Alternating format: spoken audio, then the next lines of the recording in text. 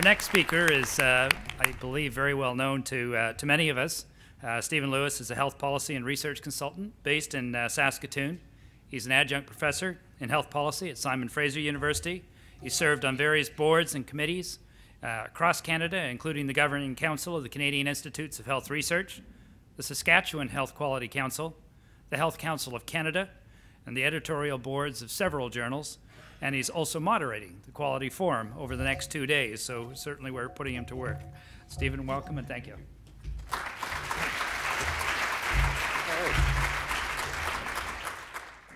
So let her rip. Mine is about contrasts, the contrast between the system we have and the system we ought to have. It's about the yin and the yang of healthcare.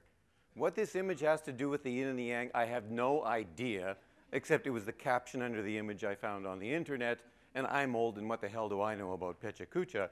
So this is the best I can do as an opener. Now, many of you know that healthcare is fraught with error, and error comes about because the holes align. All of the risk factors align, and this is the Swiss cheese model. And when they line up like this, hazards turn into errors, errors turn into harm, and harm causes grief. I want to turn that Swiss cheese model into more of a solid cheese model, where the cheese actually constipates the error process before it can possibly start. We want that cheese to transform from Swiss to brick. And let's see if the hazards can get through that baby in the same frequency they do now. Now, this isn't always rocket science or the laws of thermodynamics. Wash your bloody hands. If we could get everybody to wash their hands, healthcare would be a lot safer. Semmelweis died a madman because people wouldn't wash their hands. This is serious business. We've also had an image of medicine that's basically the cowboy who comes along and fixes the problem. It's the TV surgeon view of medical care. And it may have had its day, but we all know that that day has long since passed because those people are causing a lot of Swiss cheese errors in the healthcare system despite the best of intentions. So as everyone else has said here, we need to transform this into a team approach to healthcare. And never mind the composition of the team. Some of you may want to kick out the naturopath and so on for territorial reasons.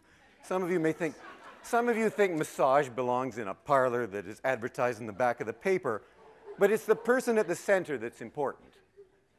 We also need to do a bit of inversion about where the money goes. Now, I'm not saying that the University of Texas Medical Center, of which that is an image, is a bad thing. It's going to get a lot of money, and it's going to serve a relatively small number of people. The problem is at the bottom, that health promotion, preventive health, gets the sense. Now, I'm not saying we shouldn't keep spending bucks on the University of Texas Medical Center or the UBC Medical School. More for that, indeed. But we have to realize that if we're going to serve more people and we're going to achieve better outcomes, we need to change those cents into dollars. Maybe not the amount of dollars that goes into the sharp end of the system, but enough to work. It's an uphill battle, just like it's an uphill battle for a salmon to get to the spawning ground. You're going to face a lot of pressure against it.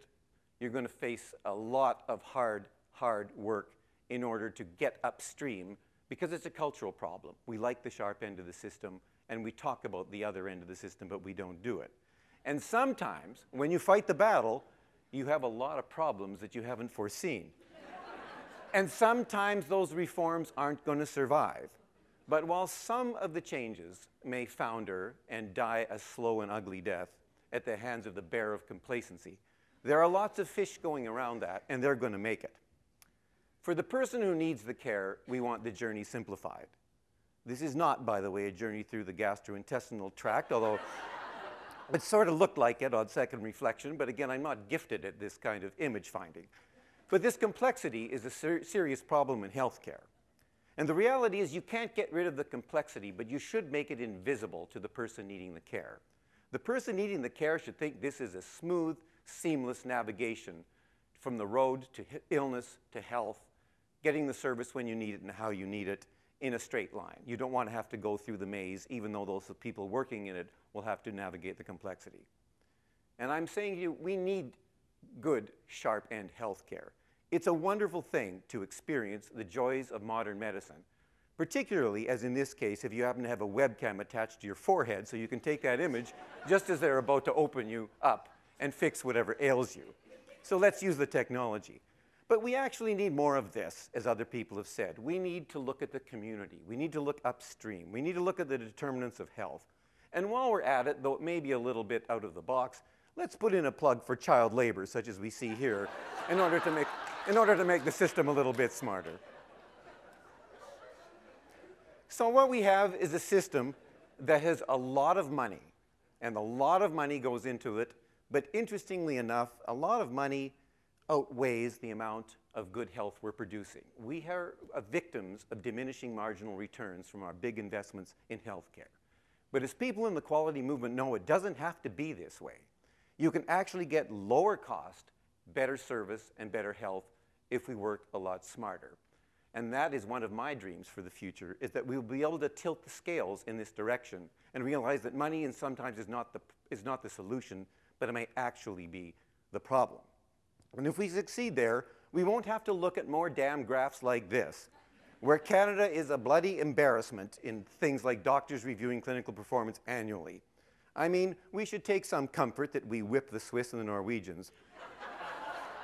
But that's not the kind of international competition that appeals to my cosmopolitan heart. So this, and note the literary source of this graph, this is where we should be in 5 years. We should be over to the left in 5 years.